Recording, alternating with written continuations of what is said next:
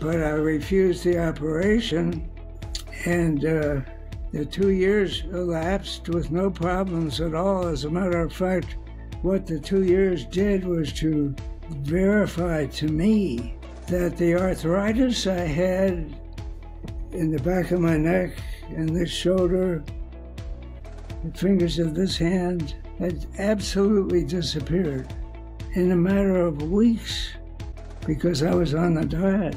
We called it macrobiotic.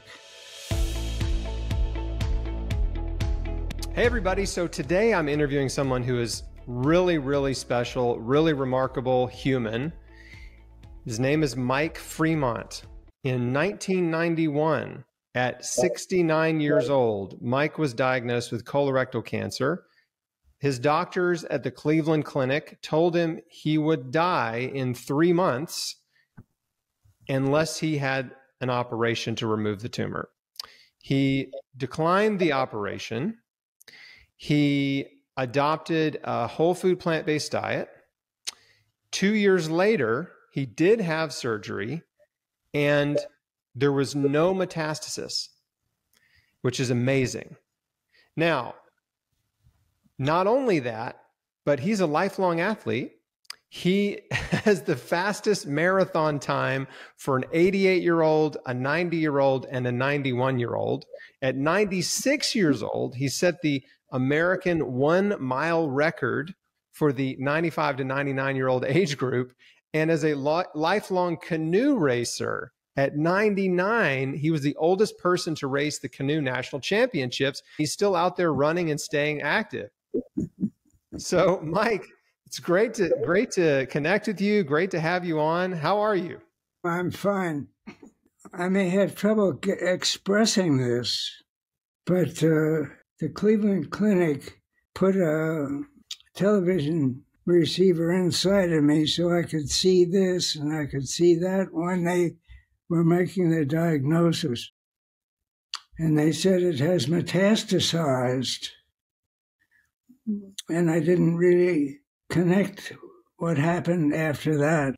But I refused the operation, and the 2 years elapsed with no problems at all. As a matter of fact, what the 2 years did was to verify to me that the arthritis I had in the back of my neck and this shoulder, the fingers of this hand, had absolutely disappeared in a matter of weeks after the diagnosis because I was on the diet.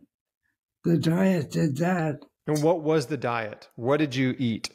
Vegan diet. We called it at the time macrobiotic. Yes. The book I read was on macrobiotics by Michio Kushi, a Japanese American. And I got to know him and went to his school, which was like a monastery in the mountains, a fun place, and learned to eat that way. But the important thing was, I read a few months ago that 90% of the people who have the metastasis and the basic tumor as well, 90% of them die of the metastasis, not the basic tumor. So that what I had actually done was kill the metastasis by diet. So there was no real further threat after he took out the tumor, which was bleeding, giving me a little trouble. And he said, I looked in 35 places for metastasis, and he said there was 0. Do you remember how many places they found metastasis initially? No, the clinic, I didn't talk to the clinic after that. What about on the first diagnosis? Did they tell you where it had metastasized to? Was it in other organs? Yeah. It was in the lymph nodes. So you were diagnosed, it metastasized to your lymph nodes. You adopted a whole food plant-based diet. You followed a macrobiotic diet. That's Michio Kushi of the Kushi Institute. And his son, Lawrence, works for the NIH doing cancer epidemiology research, actually. I might interview him soon. He and I spoke together in a conference on the vegan cruise this year. But anyway, and then 2 years later, you had a little trouble with the tumor and some bleeding, and they took the tumor out. And now it has been how many years since the tumor was removed? 30, about 30 years almost? I don't have the exact dates. That's okay. We don't have to be that precise. Over 30 years is incredible. And how were you an athlete at the time you were diagnosed, or did you pick up athletics and competing after cancer? Well, I'm very small. I'm 5'3". I think I used to be 5'6". Once upon a time. I weigh 120 pounds. And in college, I wrestled at 121 and 128. I enjoyed that. But then I took up running. My first wife died. I took up running. And I found out I was small and lightweight, and there was no hindrance to running. And I didn't come in last. So then I had to do the Boston Marathon, and I did that respectably. So I went to 16 Bostons. Wow. And the canoe racing, I picked a good partner. A guy called me and said, "You want to get in a canoe race?" I said, "Well, if you can do it, I can do it." So I was 40 at the time, and I chose my own partner. He was a war veteran and spent a year after the war with a canoe on top of his car, driving across the country to the ideal places to canoe. So he and I won the first race we were in, big time, which spoiled us. It ruined us. We thought we were good.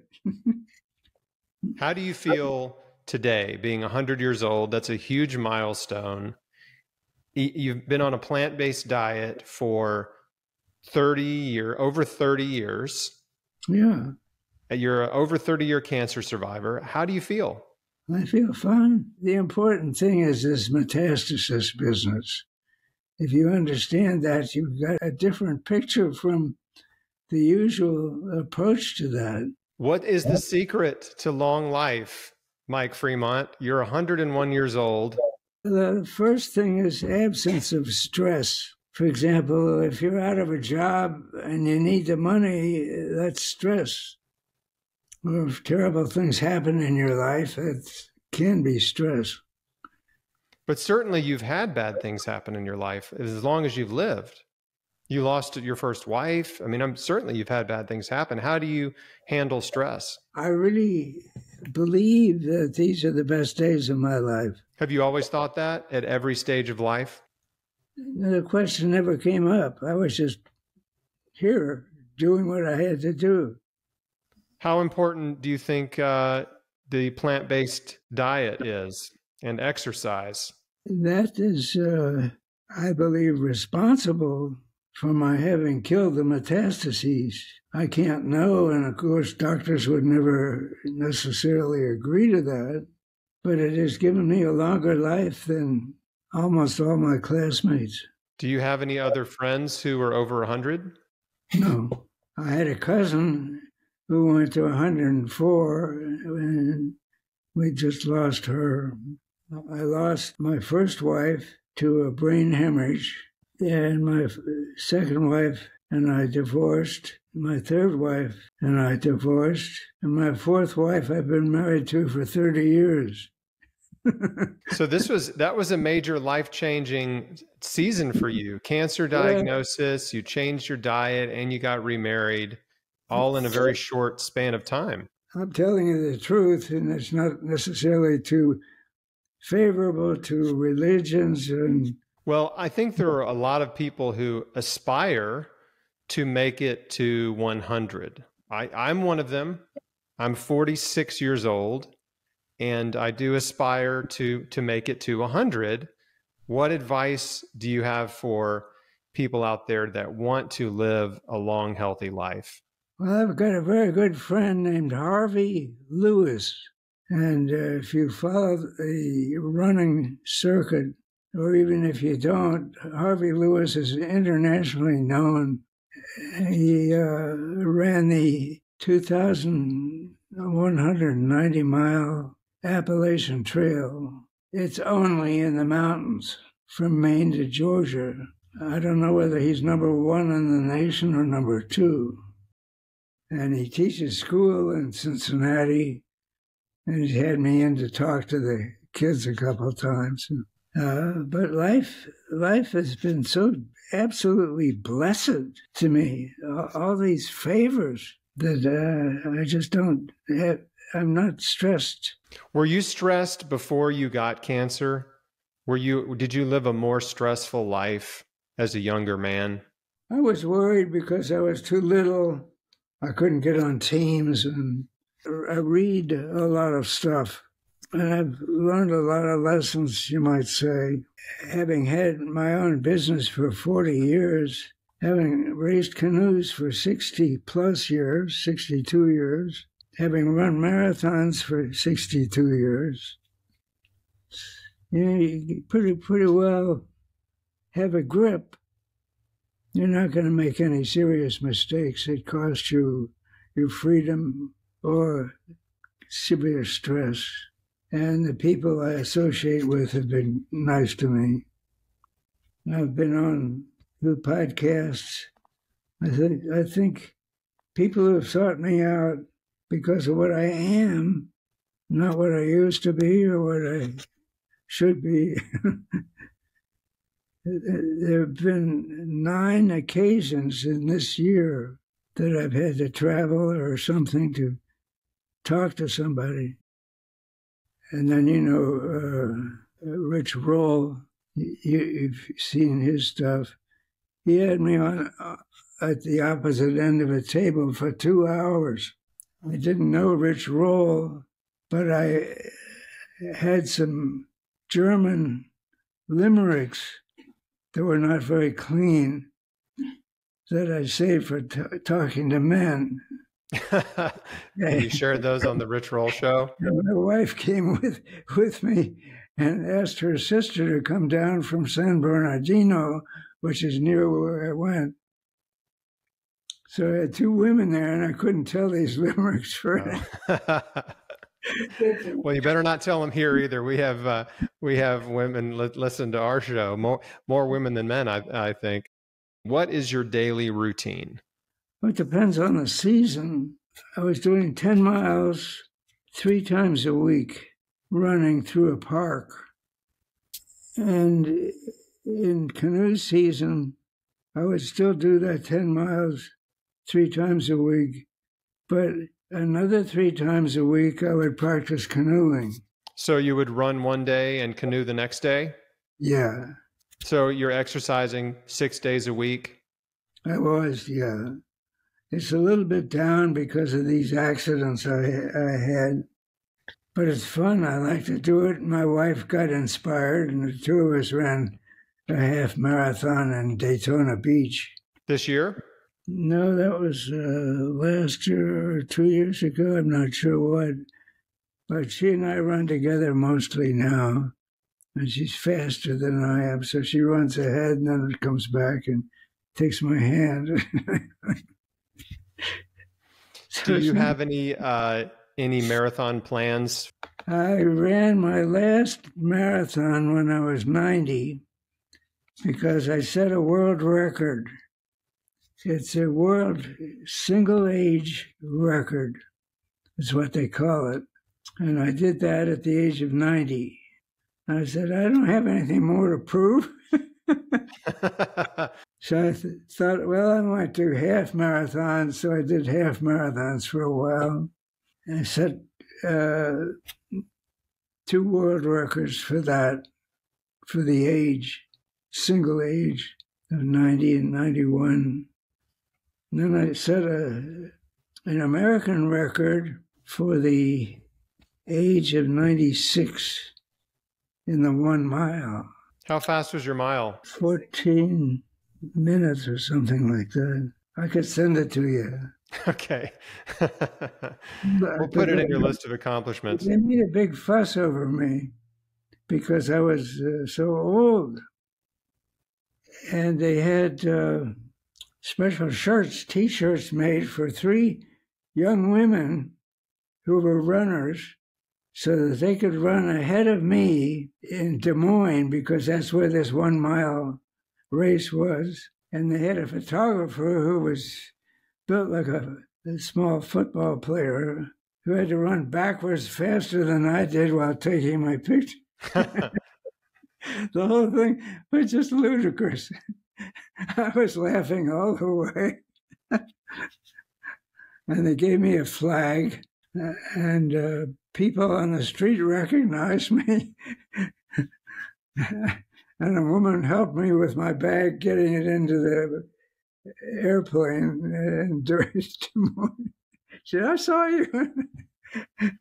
That's what happens when you're a celebrity. Everybody wants to help you. Yeah, I became a celebrity. I wanted to help you in any way I could, because I certainly identify with your issue.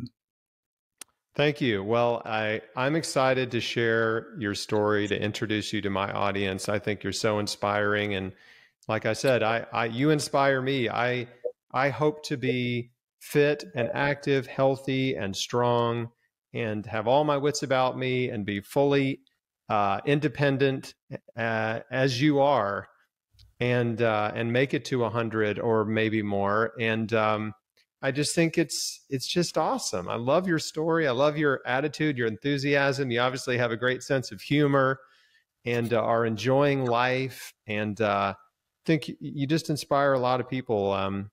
And it's amazing. Really cool. Thank you so much. That means a lot to me. Well, I don't want to take up any more of your time. Thank you again, Mike. You're incredible. You're an incredible human. You deserve to be honored and celebrated. And folks, is this not so cool? Is it not so cool to see someone who's fit and thriving and at 101 years old? Tell me where you live. I'm in Memphis, Tennessee. There's some really challenging runs in Tennessee. Some of the most challenging in the country. Harvey Lewis does them. Right. Appalachian Trail and the Smoky Mountains. Tennessee's got some. West Tennessee is pretty flat where I am, but East Tennessee, even Middle Tennessee, but especially East Tennessee is mountainous. So yeah, there's some very difficult terrain to run or traverse, hike, and it's beautiful. Memphis is not as nice. It's just flat with a lot of trees, and it's very humid. But I have family here, so I'm stuck. I can't leave. Okay, everybody, thanks so much for watching. I hope you've been inspired by this interview with Mike Fremont. He's just an incredible human, as you can tell. 30-plus year cancer survivor, 30-year whole food plant-based diet eater, vegan diet eater. And as you can tell, don't believe the myths.